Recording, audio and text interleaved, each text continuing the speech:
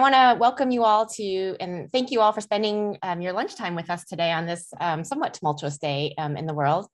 For those of you who I don't know, my name is Hari Han. I'm the director of the SNF Agora Institute here at Johns Hopkins University. As most of you know, I hope, we're an academic center and a public forum dedicated to improving and expanding civic engagement and informed, inclusive dialogue as a cornerstone of global democracy. And we're really excited today to have the opportunity to talk with Rob Reich, Mehran Sahami, and Jeremy Weinstein, who are the authors of a really great new book, System Error, Where Big Tech Went Wrong and How We Can Reboot. The book was published last November, and System Error looks at our reliance on technology and the power that big tech now wields. It uncovers the negative impacts of the algorithmic march toward optimization and charts a course for the re-democratization of technology. So it's super relevant to a lot of things that we think about here at SNF Agora. A few housekeeping items before I introduce our speakers. We're going to start with a moderated discussion with Henry Farrell. And during that time, you can feel free to keep your camera on or off, whatever is comfortable for you. But just please make sure that your audio is muted so that we can hear the speakers. And then we'll be taking audience questions afterwards. And you can use the raise hand function in Zoom during the second half of the conversation. Henry will invite participants to unmute and then pose their questions in turn. So you'll have an opportunity to talk with the authors then. And so now I'd like to start just by introducing today's guests. First, we have Rob Reich, who is the director of Stanford University's Center for Ethics and Society. He is co-director of the Center on Philanthropy and Civil Society and associate director of Stanford's new Institute for Human-Centered Artificial Intelligence. Rob, I don't think I realized that you direct so many things. I only do one, and I find it very difficult. So I'm in great admiration for all of your work. He is a leading thinker at the intersection of ethics and technology, and he is author of, in addition to this book, of Just Giving, Why Philanthropy is Failing Democracy and How It Can Do Better. Mehran Sahami is Associate Chair for Education in Stanford University's Computer Science Department. He holds the James and Eleanor Chesebro Professorship in Engineering, and he helped redesign the undergraduate computer science curriculum. He's an inventor of email spam filtering technology, so we should all be grateful to him. And he was recruited to Google in its startup days. He now serves as an advisor to high-tech startups. Jeremy Weinstein is leader of the Stanford Impact Labs. He works to partner research teams with leaders in the public, private, and social sectors to tackle important social problems. He's a prize-winning author and teacher. He went to Washington with President Obama in 2009 and launched Obama's Open Government Partnership, and was chief of staff and then deputy to Samantha Power, the US ambassador to the United Nations. Our moderator, Henry Farrell, is the SNF Agora Institute Professor of International Affairs at SAIS and the editor-in-chief of the Monkey Cage blog at the Washington Post. Henry's the co-author of several books, including The Uses and Abuses of Weaponized Interdependence and a book titled Of Privacy and Power, The Transatlantic Fight Over Freedom and Security. And so I'm really delighted to have all of you with us today. Henry, I'll turn the conversation over to you now. Okay, well, I'm very grateful to have the opportunity to be the person who's hosting this, because this is a book that I think is an extraordinarily important book. And I say that it's a book where there is a marketplace full of books that claim to explain why technology is hurting democracy. There also are there's a smaller number of books which look at the relationship with democracy and technology from a more pro-technology perspective. But there are, as far as I can tell, next to no books that are written by people who understand both at once. People tend to have a shallow understanding of democracy and a deep understanding of technology, or vice versa. They don't have the full understanding of the relationship between the two and why that relationship is changing. So I think that this is an extraordinarily important book. And if you haven't bought it, I recommend, and I have not been paid nor sponsored by the author say it, I recommend that you go out and buy it right away, because it really, I think, remakes the debate around democracy and technology in some ways that we're going to be thinking about for a number of years. And what it really gets, among other things, and here I would like to start and sort of jump into the discussion as quickly as possible, because there is a whole lot to talk about, much more than we can possibly talk about in this seminar. But I would like to start off by asking maybe Jeremy to talk a little bit about democracy and about why so many people in Silicon Valley are more skeptical about democracy than one might expect them to be, where that skepticism comes from, and what kinds of implications that skepticism has for American politics today. Well, thanks so much, Henry and Hari, for having us. It's just a pleasure to be with this group and to be a part of the kinds of discussions that Johns Hopkins and SNF Agora are prompting about the future of democracy at such a critical time. So, as you could hear from the backgrounds, we're a pretty diverse group of writers in the sense that we've got a political philosopher, we've got a computer scientist, we've got a social scientist and policy guy, which is the role that I play on this team. And what's been most striking to me as someone interested in the role of our public institutions and the regulatory state in teaching at Stanford is just in our students, but also in the culture more broadly in Silicon Valley, an immediate orientation toward our public institutions to see them as an impediment to progress, to see them as a constraint on innovation, to see them as an obstacle to the kind of transformation and human flourishing that people in this region, in this 10 miles around Silicon Valley, are so obsessed with generating and see technology as the key vehicle for doing so. It's gotten to the point where with undergraduates, I feel it's fundamentally important to challenge this anti-regulatory bent by reminding people just how central regulation is to every aspect of the lives that they live now, right? So for example, to ask our undergraduate students, did you get sick from the milk that you drank this morning? And why do you think you didn't? Or where is the clothing that you're wearing today produced? And do you have a skin rash as a result of wearing it? So there's a failure to recognize and appreciate that a set of guardrails underlie the functioning of our market economy. That's point number one. And then point number two is that when people critique regulation, what they are really critiquing is democracy. They're critiquing the role of our public institutions in helping us address social ends that we might want to produce that are not naturally generated by the private market. And so one of the really important lenses that we've brought in our teaching and that we now bring in the book to thinking about the consequences of technology for society is to think about this through the lens of externalities. Because when we think about private behavior and its consequences for the water that we drink or the air that we breathe, people understand how that kind of social consequence is not priced into the decision-making of private companies. And that becomes a context in which the role of our public institutions in helping us to address those harms is something that is accepted broadly. But when it comes to technology's harms, this anti-regulatory bent, this sense that government policy and that our democratic institutions are too slow and moribund to play a role, what it essentially leans is towards a rejection of the role of those institutions and what we've had for the last 25 years, which is a trust us, the technologists who are building technology, the CEOs who are leading tech companies, will get it right for everyone. And that may be held sway in a tech optimist moment, but in the tech pessimist moment that we're in now, it's no longer a convincing path forward. So one of the things, Jeremy, that and I should say this also speaks to me personally, because you begin the book with a contrast between two Stanford undergraduates, Josh Browder, who is very clearly of the move fast and break things school. He wants to advocate effectively the system for automating lawsuits after figuring out how to automate the process of getting yourself out of a parking violation. And then Aaron Swartz, who is a dear friend of mine, who is somebody who began in the Valley, but then moved in a pretty different direction, looking to engage in politics and maybe engage in these questions of externalities and providing them sort of public benefits. So it seems to me that there is, and this is one of the messages of the book, that there's a possible different vision of technology and its relationship to politics in there, in the work of people like Aaron, who like everybody else was a flawed human being, but I think a pretty extraordinary one.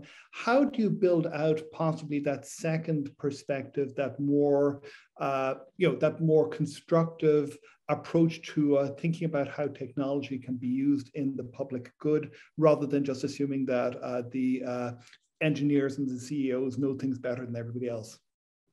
So we lift up these two stories in the opening of the book because, young people are often looking for heroes. Society is often looking for heroes. And we find ourselves in a moment where the heroes and the names that are recognized are the startup founders whose technologies are transforming the world. But increasingly in the current moment, we've realized how complex those stories are and how the good that might come with access to social media and the agency and voice that people have on those platforms coexists with misinformation and disinformation, coexists with the challenges that we faced in the public health crisis as a result of what platforms have enabled.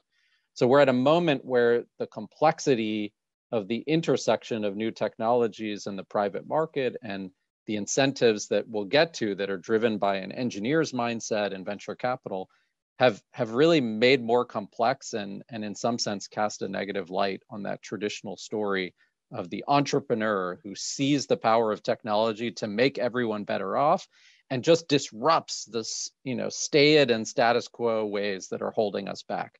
That's not a very compelling story right now. And so we wanted to bring people's attention back to the Aaron Swartz vision, which really has its roots in the origins of Silicon Valley, the role of technology as a force for empowerment, for agency, for liberation. But Aaron in his own work was also very concerned with and attentive to how power is exercised and who has access to power, who has a seat at the table, who is making choices. So when I think about the work that we're trying to do with the book and the work that we're trying to do in our own teaching, it's to cast aside a number of myths. Myth number one is that technology is neutral, right? That the people who build technology, they don't have any values in particular that they're trying to advance. That's really the work of whoever decides to use the technology. And I think we dispense with that myth. And the second myth is that unless you are a technologist, you have no role to play in our technological future. That to be engaged in thinking about the relationship between technology and society and democracy, you have to understand artificial intelligence and how it all works. You have to understand, what end-to-end encrypted technology means and what the tweaks might be on that model to address, potential harms. And I think, we reject both of these ideas. And what we make central to the book and what we make central to our teaching is that in every single way, as new technologies are designed, they surface values that are in tension with one another.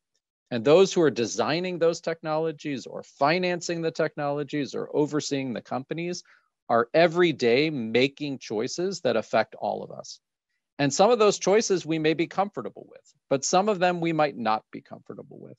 And when critical values that we care about, say fairness in decision-making that's critical to our democratic institutions, but maybe not as central to those who are designing an algorithmic decision-making tool to optimize for some efficient outcome. When these things are in tension with one another, we have to think together about what is the engineer's role in identifying those value trade-offs? What is the company's role in seeking input from outside of its engineering team? Not just figuring out what the baseline law allows, but what's actually at stake in terms of the potential consequences that might be generated, and what are the appropriate moments at which all of us need to have a voice through our democratic institutions in refereeing these value trade-offs.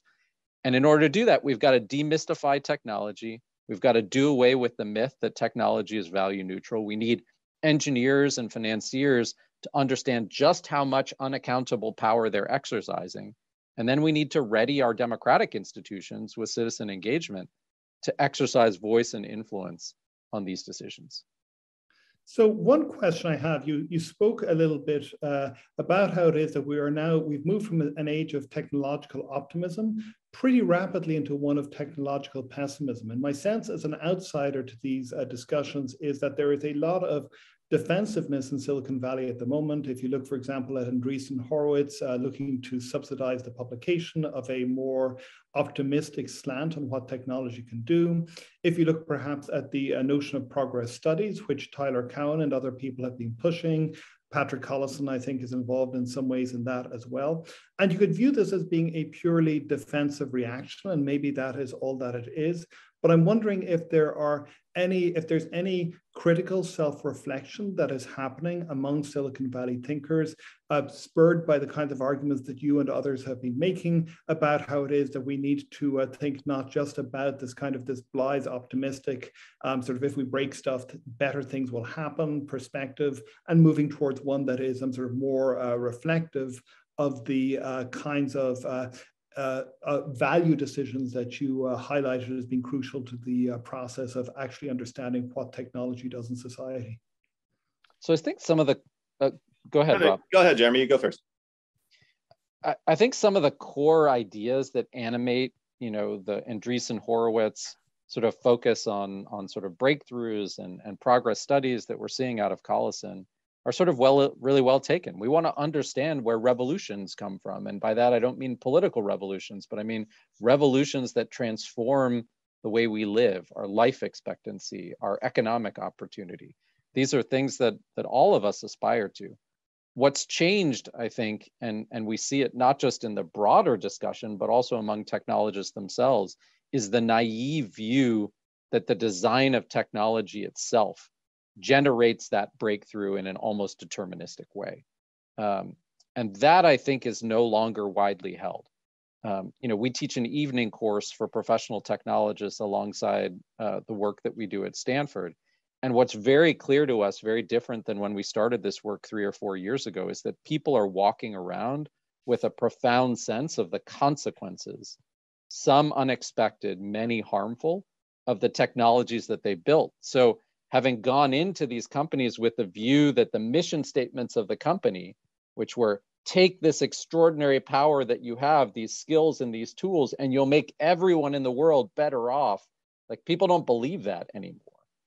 You can't walk around, seeing what's happening in society and actually hold that close. So people are grappling with the complexity of effects in the world and their complicity in the outcomes that are the result of their own sort of technological capability and power deployed. And the only thing I'd end with on this is just to say, I wish the same enthusiasm for working around our existing institutions, for disrupting and breaking things, was being brought to transforming our existing institutions. Because when I hear people in Silicon Valley criticize our democracy and say, democracy doesn't have the expertise that it needs, to help us navigate our technological future. It's too slow, it's too uninformed. I ask the question, well, how do you think it got that way, right? And whose fault do you think that is? If you don't pay taxes, if you won't lend your own expertise to our political institutions, right? If you want, if you look back at the history of the deregulation moment and the breaking down and stripping of our public institutions of all their scientific expertise, you recognize that a democracy that's incapable of governing technology was our choice. It's not something that's fixed in the idea of government or the idea of democracy. It's something that we've created. And I wish the folks that were so enthusiastic about change and transformation were equally invested in re-energizing our political institutions and our democracy. Can I just hop in there to say that, at the extreme, part of what, we believe sits behind that lack of interest in re-energizing and transforming democratic institutions themselves amongst technologists is that, I'll give you a sort of cartoon version of the explanation. It's a pretty well-known observation at this point that the founders tend to have a libertarian mindset. So they're, insofar as they have political commitments, it's to some type of minimal role of the state. And you could, go further here that there's a kind of Randian veneration of the heroic role of the solitary founder and the entrepreneur. That is the chief engine of progress in society. And in certain respects, that sits loosely behind the entire venture capital mode of operation at the moment, in which you purposefully seek out especially young, creative founders and leaders, backstop them with a bunch of money and put your sort of voice behind a couple of individuals who are the heroes of progress. When you combine that libertarian mindset with the veneration of young founders who chosen almost partly because they have no lived experience as adults in society. They don't yet glom onto history itself. It's almost like anyone who understands history is shackled in their own expansive imaginations and visions. So better to fund the 21-year-olds that just come out of college than the 30 or 40-year-olds. So when you couple that mindset with the rise of extraordinarily large companies taking over and dominating the marketplace, you get not just a kind of disinterest in democratic institutions, but a kind of principled aversion to them. And we tell a story in the book that happened with me, where I got invited to a dinner amongst some venture capitalists and technologists, names you would recognize. And the topic of discussion at the dinner was what would it mean to try to find a plot of land on Earth that would be devoted to the maximal progress of science and technology? With this, how would this work? Would it be good? Would it be bad? The conversation immediately launched around the table about how this could go. Various people said they'd already tried to kind of spec it out. They were making, sort of active progress on seeing how this would go. And eventually I raised my hand and said, as the political theorist and philosopher here, no one's spoken yet about the governance arrangement. Is this a democracy we're talking about or not? And there was, immediate reaction that democracy could not be the way this place was governed, because democracy holds back progress. And you want an enlightened technocracy as the governance model for the maximal progress of science and technology. So, at the end of the day, at the extreme, a certain type of libertarian technologist basically does not have any principled commitment to democracy itself, because it limits the maximal progress of science and technology.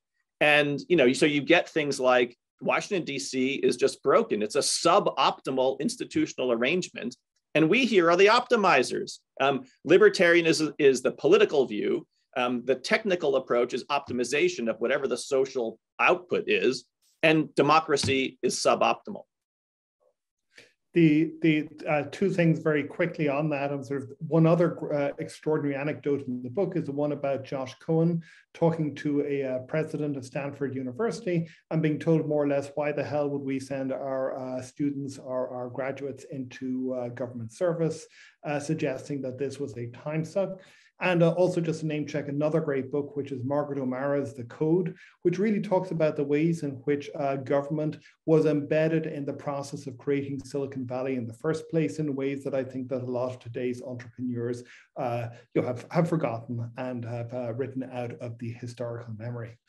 Another I think extraordinary part of the book, and something that I think really should be required reading for everybody in Washington, D.C., is the discussion of optimization. And here, this is something that I say as somebody who's tried to think about writing about this for a broader audience, because it is incredibly important and incredibly poorly understood outside of the engineering community. But optimization, this term carries a lot of, it has extraordinary power. It also carries a lot of baggage. And I was wondering, Mehran, if you could talk a little bit about how optimization works in Silicon Valley and what kinds of consequences it has had.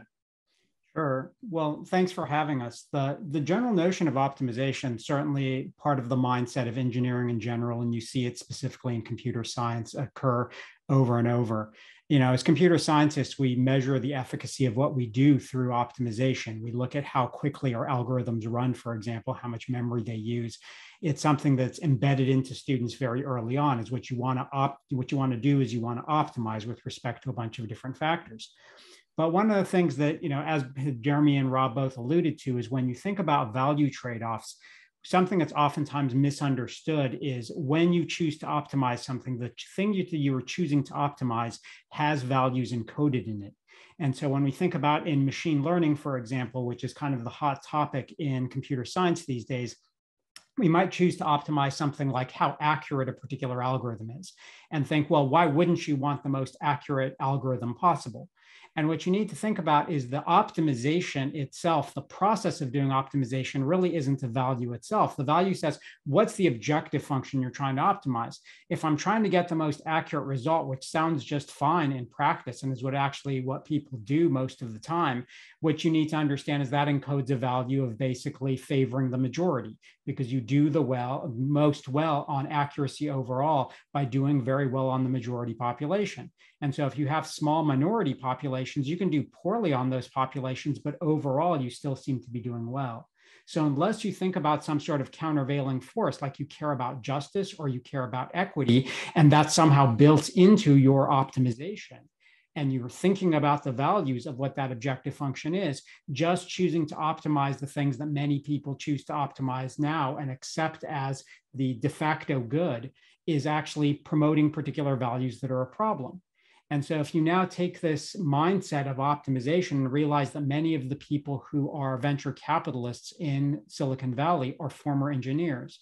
So this goes back historically. If you go back to some of the firms like Kleiner Perkins, for example, or consider John Doerr, who is their chairman now, his training is as an electrical engineer. Mark Andreessen, who you alluded to, was actually originally an engineer who worked on the Mosaic browser, right, helped bring us the World Wide Web, but is now best known as a venture capitalist at the firm that carries his name, Andreessen Horowitz. And so they carry with them this optimization mindset and bring it to the founding of companies. It's sort of a winner-take-all mentality. And that's actually what exists in a lot of markets that you see online, for example. They're, in fact, two-sided markets that favor monopolistic tendencies. And so being the number one player there becomes critical, and they gain a disproportionate advantage in terms of market capitalization and being able to draw talent. One of the examples we use in the book, and I can ask you here, is, for people who do online shopping or engage in online auctions, what's the number one online auction? Anyone want to venture a guess or put it in the chat? eBay. eBay. You'd be exactly right. What's number two? No one usually has any idea. And the reason is because there's such a strong monopolistic tendency there that the firm that has optimized in some sense and come out ahead gets disproportionate attention and disproportionate market share. And then, 2, 3, 4, et cetera, unless they already have some substantial other reason why they might be competitors, basically pick up the crumbs. And so what Silicon Valley wants to do is it wants to use this notion of optimization to be able to dominate.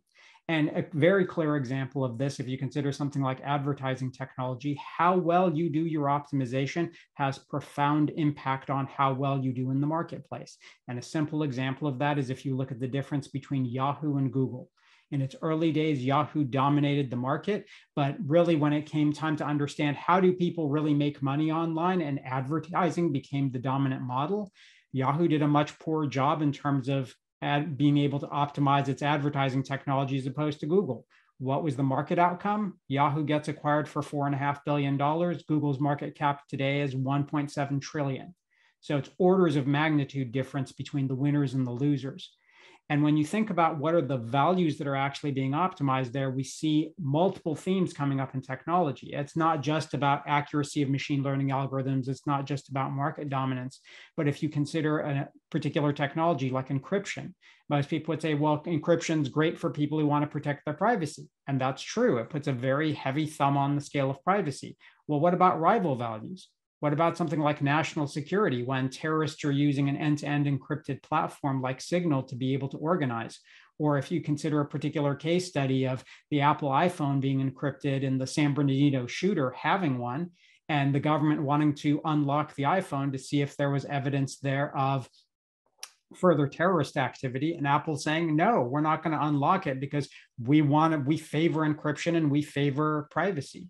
So these are value trade-offs that are playing out in real time that are enabled by technology. And so sometimes the technologist term of saying technology is neutral, you see how that really belies the fact that no, in fact, technology is extremely value laden. Just making the claim that it's neutral is ignoring the values that are involved. So one question which I'm interested in here, and this is something that Bruce Schneier, who is a information security person who thinks about this from an adversarial perspective. If you think about the ways that natural language processing technologies such as GPT-3, which can generate huge amounts of apparently human-generated textual output from a corpus of data.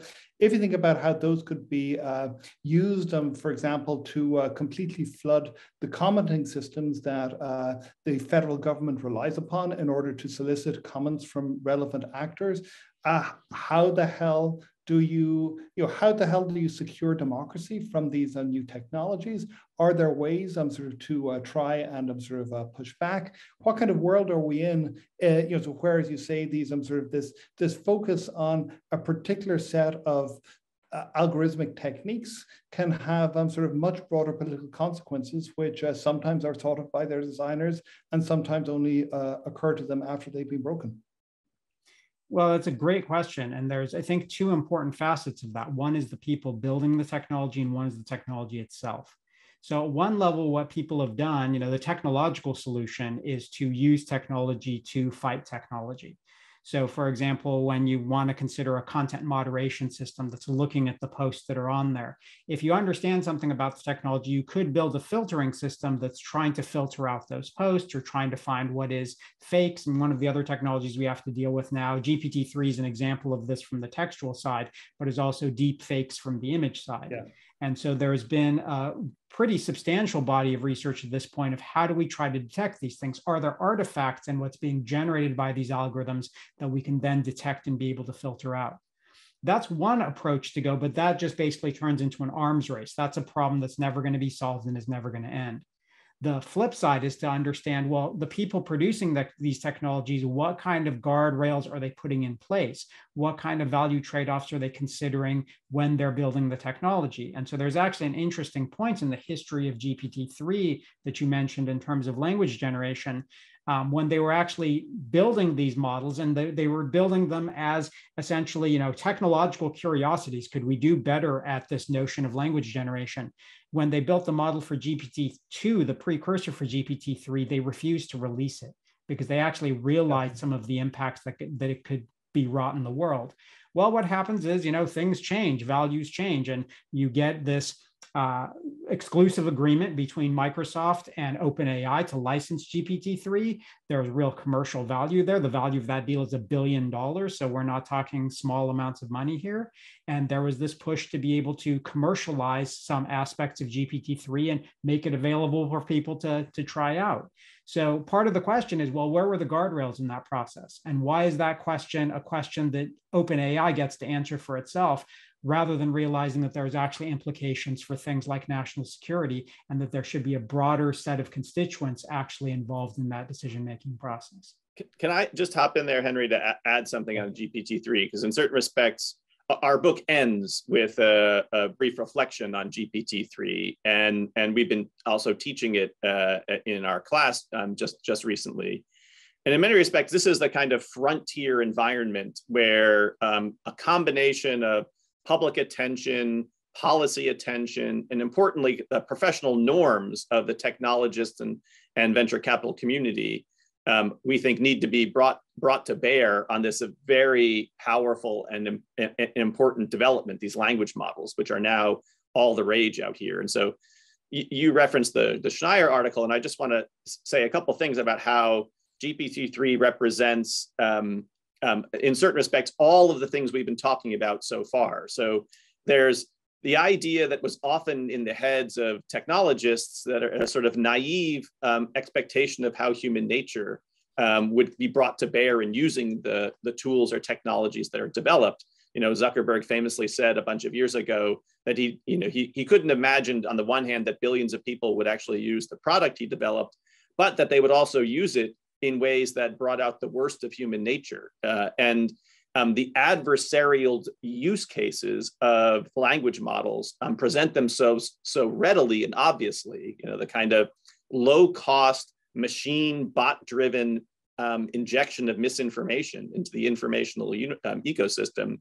And this is adversarial misinformation, disinformation campaigns on steroids at low cost. It's really extraordinarily worrisome in that respect. But it also presents GPT-3 kind of more familiar questions about fairness and equity. So, for example, studies have been done on these language models for the reasons of optimization that Mehran was describing before. These models ingest huge oceans of text. They try to make predictions about what kinds of sentences or words should follow from a human given prompt once the model has been trained. And there have been studies that have been done that show a kind of a remarkable, stubborn anti-Muslim bias.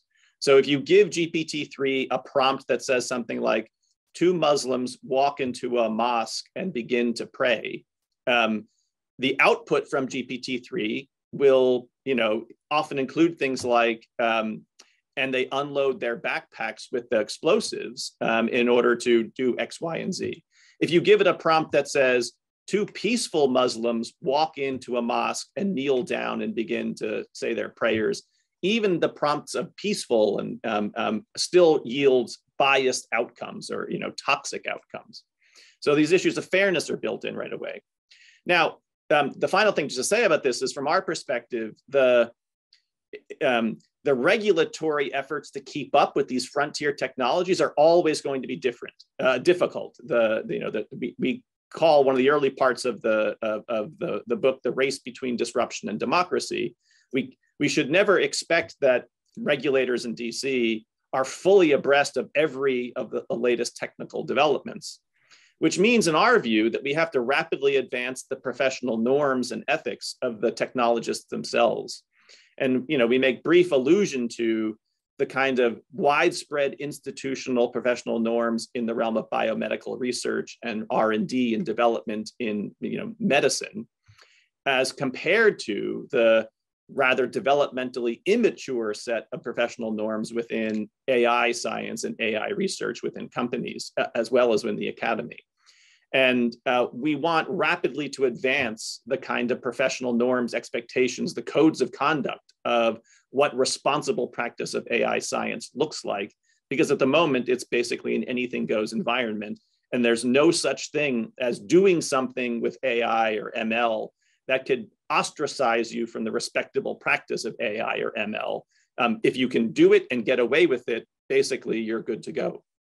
So we're running out of time, but I wanted to ask you one final question, Rob, which is a big one, which is, the book, there's a ton of stuff that we don't have time to talk about. Perhaps it'll come up in questions and answers, very specific recommendations you make for the technology advice process and so on. But there's also the sense of democracy as being a good thing in all of its messiness, in all of its frustrations, in all of the difficulties and ways in which it bungs things up. Nonetheless, it reflects the plurality of values in a way that these optimization decisions, which are taken by people more or less in reference to their commercial interests, are across a relatively narrow ideological spectrum, all of that information effectively gets drowned out of the process. So you refer to Karl Popper in two ways. Popper, of course, was famously an advocate of the open society. And you suggest, on the one hand, that democracy has the advantage of avoiding some of the worst possible outcomes. On the other hand, you also talk about, very briefly, about what Popper called piecemeal social engineering, as opposed to the big scale kinds of dramatic transformations that he was worried about, and which also came from optimization in a sense. If you look at the Soviet Union, the Soviet Union is all about Kantorovich and optimizing plans. So, but how do you get to a world of piecemeal social engineering? How could that fit better with democracy? And how can we figure out a positive agenda for making democracy better, building upon some of what has already been discussed? Yeah, good. So, right, we invoke Popper for exactly the reasons you described, Henry, the open society, the aspect in which the reasons we have to value democracy itself. And Popper's phrase, piecemeal social engineering, goes along with this idea that we mentioned in the book, that we should think of democratic institutions or the virtue of democracy not because it optimizes some social product or social output, but rather because it's the fairest process we have yet invented for social arrangements to put guardrails in place to avoid the worst possible outcomes. We talk, for example, about the famous finding from Amartya Sen that points to the fact that famines are not natural disasters that befall human beings, but rather can be prevented through democratic institutions. For people who haven't read this, the nub of this argument is something like, democracies are a social arrangement to produce responsiveness at some basic level to citizen preferences. And when people are starving to death, they will actively communicate their preference not to starve, and democratic institutions will respond, whereas non-democratic ones are somewhat immunized from responsiveness to preferences. In this respect, we shouldn't hope for democracy to be the site of master arrangements that allow us to optimize some set of outputs. This is also, for what it's worth, where the optimization mindset and democratic governance come into tension. If we think about democracy as the best available social technology for treating people as free and equals and for avoiding the worst outcomes, we'll have at least a minimal sense about how to think about piecemeal social engineering, because we won't expect our social planners to have all of the optimal answers. There will be a decentralized approach where value pluralism is a background expectation. And no one is ever invited to be the social optimizer. That's, in fact, what you want to avoid. Okay, well, thank you so much. And apologies, there's some background noise here, but I'd like to jump right into the questions and answers. And I see that Moshe Vardi has his hand up if you would like to speak. So unmute yourself and then speak. And obviously, questions should be as to the point as possible. Thank you for this very fascinating conversation. I'd like to follow up on one word that was mentioned, and I don't remember, maybe Jeremy mentioned this word, complicity, which is, we are still societally looking at this Silicon Valley personalities as heroes. Maybe Mark Zuckerberg is now more viewed as a villain rather than a hero. But Eric Schmidt is now a respectable senior elder statesman, so to speak. With all due respect, Google invented surveillance capitalism, and Facebook just followed in its footsteps. So if we want to change how people behave, we have to start. There are certain ways that the children are taught how to behave is because the parents tell them, no, you cannot drop this piece of dirt here. This is not acceptable. And when are we going to start looking at these people? And societally said, no. I mean, somebody mentioned ostracism. I don't know, this is maybe a bit too strong, but at least we need to take away the hero cape away from them. And at the end of the day, there is one value in Silicon Valley.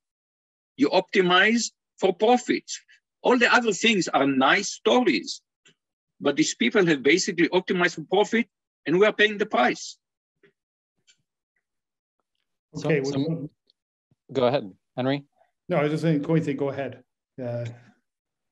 So thank you, Moshe, for your comment on this issue. And I think one thing I want to make abundantly clear, from our perspective, and we cover this in the book, is that we think about the ethical responsibility that technologists have at really three different levels. There's the level of personal ethics, there's the level of professional ethics, and there's the level of political or social ethics. And at the level of personal ethics, we don't think that's the most interesting part of the conversation, because we use the example of, say, Elizabeth Holmes from Theranos. The activity that Elizabeth Holmes undertook, the accusations and now convicted of defrauding investors, lying in some sense, cheating and stealing, misrepresenting what her technology was doing. It's abundantly clear to anyone that we teach or anyone that we engage that such behavior is unacceptable. What's far more interesting, I think, are the value tensions that Mehran, for example, described around the creation of WhatsApp and Signal, where people who are working to automate work, but not thinking about the consequences for those who might be left behind. These environments where new technologies are being generated that have extraordinary positive benefits, but also generate a set of social harms. And these are really in the realm of professional ethics and political and social ethics, where you don't point to someone and say they're a bad person and they had the wrong intentions, but in fact, they exist in a system that is a regulatory oasis around technology, the capitalist orientation of companies, a profit motive, as you said, that drives their decision-making, and where there's no right answer to how to weigh those value trade-offs. But as a society, we've left it to technologists to weigh those value trade-offs on our behalf. And so for us, it's not really about the Zuckerberg or about the Sheryl Sandberg or about any of these CEOs. It's about a system error that has enabled the refereeing of these value trade-offs to be left in the hand of technologists. And I think we can do a lot better than that. And that requires change with respect to professional ethics and change with respect to political and social ethics, which is really what democratic institutions are designed to provide. Thank you. Steve, tell us. Hi, Rob. A really interesting presentation. I guess my comment may be predictable from the fact that I wrote this book, The Captured Economy. And part of what comes across in your talk is I wonder whether there's a bit of a, the way you discuss democracy is a little abstract, right? And so you're, in some places, it feels like you're comparing an idealized version of democracy to a realistic view of technology. And that's not, methodologically, that's got something to answer for, I guess, right? That is, just looking at, at Silicon Valley, right? When I look at the housing problem in Silicon Valley, it feels like a profound failure of at least one way of institutionalizing democracy, right?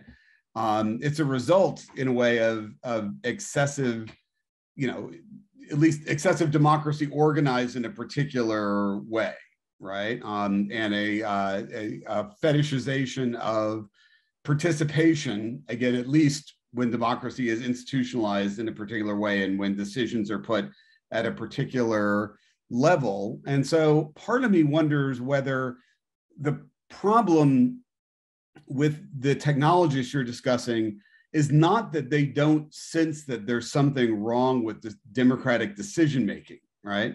But that their answer is not some other way of designing institutions, right? But that the substitution of some kind of technocratic form of institutions, as opposed to what I would talk about as a kind of anti-rent-seeking form of democracy. So can you talk about, especially that point about, am I pointing to an actual vulnerability in your argument that you may be idealizing democracy in this comparison? And is the real answer for technologists to learn to be better political scientists, right, in a sense, right? Not to step back from critiquing democracy, right? Given that there's lots of things to be answerable for in the democracy we actually have, and that they should be engaged in that conversation, and in fact engaged in helping build up institutions, including institutions outside of government, to make government less, democracy less susceptible to those forms of capture. Great. So, I mean, point number one is that even if I accept, and I think you're onto something worth discussing, that there's a realistic assessment of technology and technologists and an idealized description of democracy. Nevertheless, at the extreme, as I described earlier, I think there are some technologists who have a principled kind of rejection of democracy itself. They'd prefer, if it could be put in place, an enlightened technocracy as the actual arrangement for social and political governance. But leaving that extreme aside, I think there are two ways I want to respond to that, and see if Mehran or Jeremy want to add something as well. Number one is just to avert to where Jeremy began about why we started the book with Aaron Swartz and Joshua Browder. So rather than saying, here are all the ways in which our public institutions are dysfunctional and predictably dysfunctional in the future, we can try to invite young technologists to imagine themselves as deploying their technical talents on behalf of a civic agenda, the Aaron Swartz agenda, the Audrey Tang agenda, the ways in which technological infusion into public institutions can serve democratic ideals rather than viewing public institutions and democracy as somehow a brake on the maximal progress of science. That's part of the effort of why we think being located in Silicon Valley and the kind of teaching we're doing hopefully is reaching an audience of trying to remind people of those early kind of tech heroes who did imagine that technology was a civic force, not just a commercial force to change the world. All right, secondly, the book does have some realistic assessment of democratic institutions. We talk about things like the Office of Technological Assessment created in the 70s and 80s, and a variety of other kinds of on-the-ground approaches, the reinvigoration of a sort of antitrust, neo-Brandeisian approach to antitrust approaches that don't require an idealized view of what democracy is capable of, but a kind of insidery assessment. One criticism I think we've gotten of the book is that after pointing out some of these large picture problems, the OTA is the answer, and at some level, we do believe that the answer in reinvigorating democratic institutions is something as seemingly unsexy and technical as creating public agencies that have the necessary know-how to inform the actually existing operation of democratic institutions and elected politicians. Let me just see if Jeremy and Mehran want to add anything to that. I think, maybe the comment I'd make at a higher level is that, often people hear this argument, which is about the optimization mindset coming together with the sort of scaling incentives that exist in venture capital and the network effects of these technologies, and then government's failure. And they say, capitalism needs to be fixed and democracy needs to be fixed, or else we can't make any progress. And I think while we believe that there are really important conversations to be had about the future of democracy and the future of capitalism, for many of the reasons that you cited, we also believe that the establishment of guardrails around markets is a part of normal politics. And the failure to establish those guardrails has been the result of a kind of tacit agreement between Democrats and Republicans since 1995 to put their thumb on the scale for the growth of technology and the unconstrained growth of technology alongside a naive view about technology's beneficial effects and a blindness to its potential harms. And so, yes, I'm enthusiastic about thinking about new models of capitalism that take seriously stakeholders and not just shareholders. And I'm enthusiastic about thinking about how we reimagine and reshape democracy to deal with concentrated interests and their ability to exercise power, especially as it relates to money and politics. But I am not of the view that we can't make progress on building more substantial guardrails around the tech sector in the absence of fixing capitalism and fixing democracy. That I just feel is the responsibility of our public office holders, of an engaged citizenry, and increasingly of public institutions that we're already seeing in the Biden administration recognize that a substantial pivot is needed from the last 25 years of politics around tech. The only thing I'd add to that briefly is that, if you think about the fact that in many processes, friction is what slows them down, what we've gotten to is a place that as optimizations applied more, and you think about within the rules of a system, doing that optimization, for example, for things like profit maximization, what it means is the system has to be much more sensitive now to that kind of reaction to what people will do in the system, as opposed to counting on the fact that previously there was friction that would have slowed people down. That friction is just going away. And so we actually need to have regulatory processes that are agile in the face of it. I'm optimistic too that that's possible to do, but doing that actually requires a recognition of in some sense, the adversary you're facing. What someone will try to do in response to regulation, and it needs to be written with an understanding of the fact that people will optimize in the face of it and try to find all the corner cases they can. Okay, Philip Honenberger would like to ask a question. Hey, thanks so much.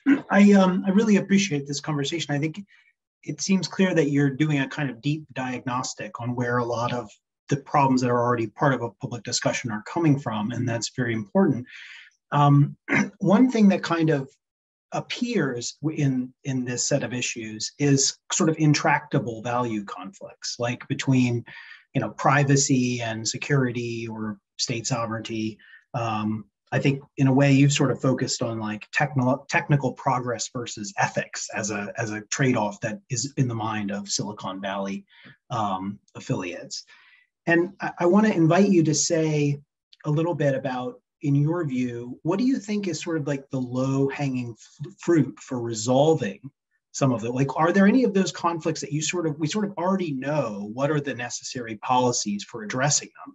And which are some ones that you think, gosh, nobody knows how to deal with this? I mean, the technology itself, some benefits that are coming from the technology introduce problems that we don't know how to address, but we don't want to give up the benefits of the technology. So just sort of bin things a little bit, if you don't mind. Because I know, again, your project is deeper. You want to do things like teach technologists how to be better ethicists and political scientists. But in the short term, where are the problems we already know how to fix and we need to just sort of move in a policy direction of fixing them? And what are the ones that are harder to fix? I'll give 3 pieces of low-hanging fruit really quickly.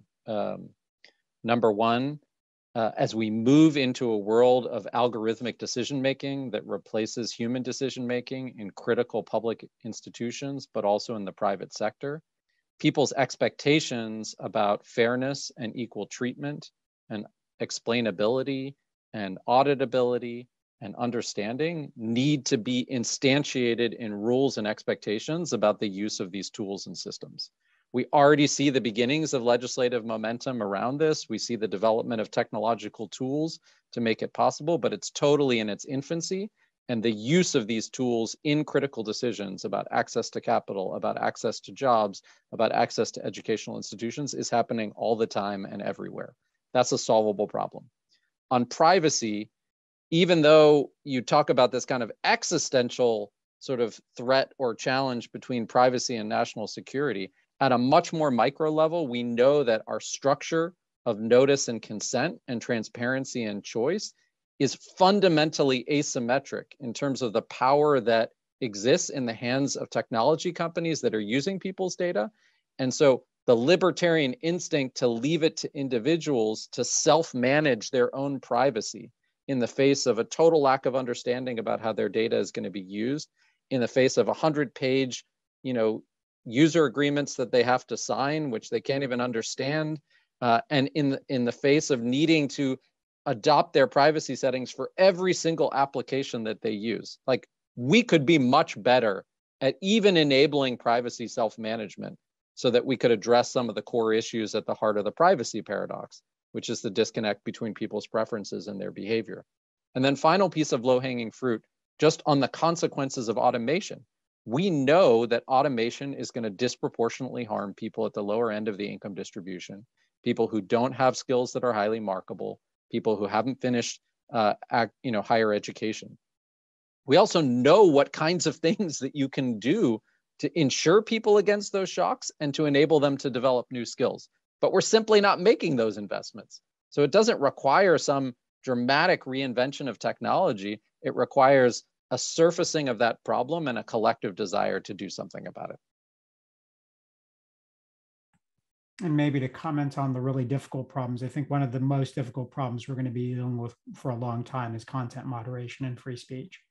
And you can see it play out on social networking platforms now, but that's one of the places where there is no technological solution. It's not clear whether or not there's even a social solution, because different people will agree about what hate speech is or what harassment is. But it's the place where right now it seems like we have a much wilder frontier, and the decisions are being made within the tech companies themselves. And for something as important as understanding who has free speech and how it impacts people, that seems like something that shouldn't be left in the hands of a few content moderators at a tech company.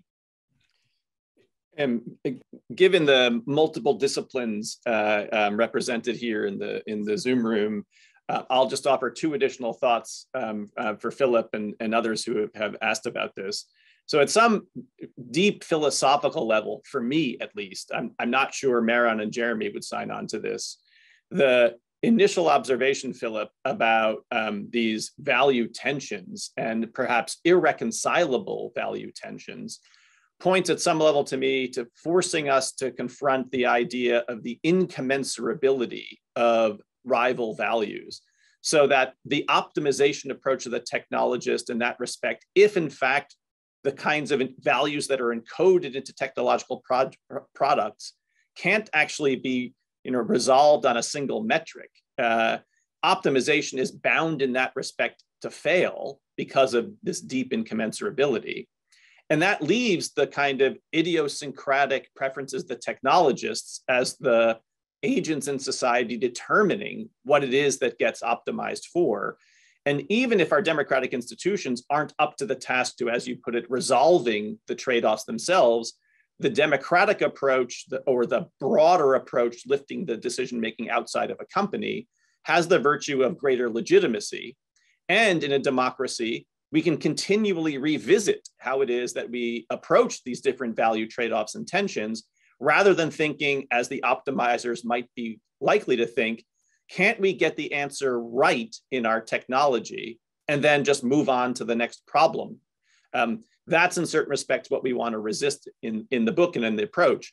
We are in the domain of better and worse answers to value tensions and trade-offs, not to finding the final correct resolution. In other words, to put a intellectual label to this, for me, I'm a Berlinian value pluralist. The tragic choices we have to make in life are between rival good values and the moral residue that we can't always get a perfect whole. That's what we face in our technological future. And democracy has the enormous advantage in an idealized sense of being legitimate, not to getting the right answer to a question. Theodore Level has a question, if I'm pronouncing his surname correctly, and if not, apologies. It's okay. Most people get it wrong on the first try. So thanks so much for your time. This is really directed at Rob, but happy to hear from any of you on this. So Rob, you talked about deploying technology and having technologists sort of imbued with a civic agenda. I think that's important, but I'm also wondering, do you also think there needs to be some sort of overlay of curriculum of like just rethinking capital? Like, I feel like that's the core of it. Like having a civic agenda is like the one end of it, and then rethinking how technologists view capital and those processes that co-locate with it. So I'm just curious to hear your thoughts on that. Yeah. Well, again, like speaking just in slight exaggeration here, my experience on the campus for the past 20 years, Silicon Valley resident for the past 25 years, is that there's a kind of studious indifference to, or worse, like principled rejection of the need to have a view about history or a view about political economy amongst technologists. You get this extraordinary superpower that comes along with the technical skills of being a coder, a programmer, and the Kool-Aid, which is indeed like worth drinking in certain respects, is the idea that unlike the generation of people who graduated from college with my cohort 25 years ago, where half the graduating class went off to management consulting or Wall Street. But the idea that was the way to change the world and to, sort of pat yourself on the back as both a do-gooder and someone who was socially rewarded. The 21-year-olds actually can through their software skills, update products, create new companies that rather quickly have mass use and then have significant effects. But they do all of this without any broader understanding of the political economy in which technology happens to exist, to put it more bluntly, in terms of capital. And my own thought is that, as I think Jeremy alluded to earlier, if you think that the background to the dilemmas or the problems we point to in the book is ultimately something about understanding the political economy and attacking the core of the problem there, we have to fundamentally reorganize capitalism or the market as it works. Well, you wouldn't start then with the mindset of the technologist or the teaching of the classes that we're doing. You'd have to start in a much different place. And I'll say I'm not opposed to taking that as the problem, but the bet of this book, the bet of our teaching together, is that the distinctive perspectives of an ethicist, a social scientist, and a technologist will at least illuminate certain aspects of the important role that technologists play within this broader political economy. And, for example, what I would like to be able to say in the book or to the students that I meet here on campus is, here is something that you can do in your professional role as a technologist that understands the important interplay between Silicon Valley and Washington, D.C., or indeed the EU or anywhere else, without having to say it's also on you to reform the entire political economy. People may think that. Nothing in our book is opposed to people taking that as the core of the problem, but that effectively rejects the idea that people could do something in their role as a technologist as such about it. That's something for all of us to take on board as citizens or observers of the political economy. Okay, and I think this is going to have to be the final question. Terry Soule. Hi, thank you everyone. This has been really interesting. I have two related questions. The first one you spoke about a little already, but I was wondering if you could elaborate on your thoughts about how antitrust laws might be used to tackle some of the issues we're speaking about here today. And then the second question is a bit of a follow-up to what Kobe was discussing in the chat and with his question. I take your point and I agree that this is much more of a systemic issue than an individual problem. However, I'm wondering if you think that there should be mechanisms for accountability for individuals or perhaps individual companies, and if so, what might those mechanisms look like, and how would we go about holding these people or companies accountable? Thank you. Maybe to start on that, thanks for the question, Terry. It's a great question. Antitrust is one of the sabers that gets rattled a lot, especially in thinking about big companies. And honestly, at least from my point of view, I don't think it's going to be particularly effective to address some of the real deep concerns we have. I mean, there could be economic questions that people think about. Let's break these companies up into smaller companies. But in terms of the real value trade-offs, I don't think it's going to make a deep impact.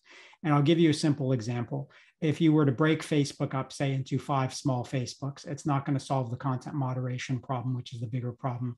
And because of the monopolistic effect online, which you'll get in a few years, is 1 large Facebook and 4 failed companies. In the history of antitrust in high tech is not a particularly successful one. The DOJ brought a case against IBM in the 70s. It got litigated for 25 years and dropped. There was a case brought against Microsoft, which at the time actually seemed like it would result in the breakup of the company. It basically resulted in the slap on the wrist. And ultimately, the main thing that came out of antitrust, I think the one place that has real value is that it creates a threat of action that blunts some of the more aggressive stances in the marketplace. So the fact that Microsoft in the early 2000s was blunted with its super aggressive stance in the marketplace as a result of antitrust action allowed for competitors like Google to actually be able to rise. But it didn't solve any of the fundamental problems. So I think that's one of the things. I think it can be used to prevent some really egregious behavior. It's not going to solve all problems. unless it's really intelligently coupled with other activity. Like you could break up Facebook and then say we're forcing interoperability among platforms. And so you bring together a policy solution and a technical solution to actually create a more competitive marketplace. That has some potential impacts that could take hold in the long term, but it still won't solve the real problems we care about.